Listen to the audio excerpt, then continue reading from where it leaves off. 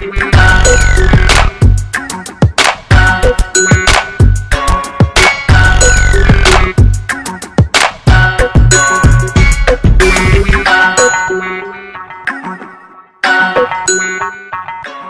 Sun contains about 98% of the total mass of our solar system.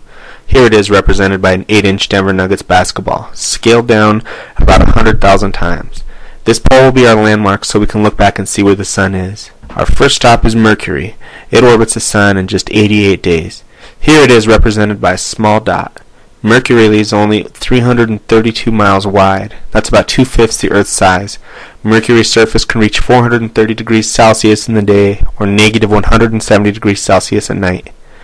Next we find Venus, also known as Earth's twin because of the similarities in size. Here it is represented by a black peppercorn. The diameter is 7,520 miles, about 400 miles smaller than Earth.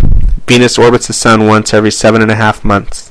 The surface temperature is 870 degrees Fahrenheit. Scientists believe this is a result of the greenhouse effect. Next we have our home planet Earth, represented by a green peppercorn, about 93 million miles away from the Sun. Earth's average temperature is 59 degrees Fahrenheit. Earth is 8,000 miles wide. As we know, it takes 365 days for the Earth to rotate around the Sun. Our last stop on our mission is Mars. A tiny pebble represents Mars here. Mars is only 4,214 miles wide, or about half of the Earth's radius. The temperature on Mars is much cooler, ranging from 70 degrees Fahrenheit, negative 195 degrees.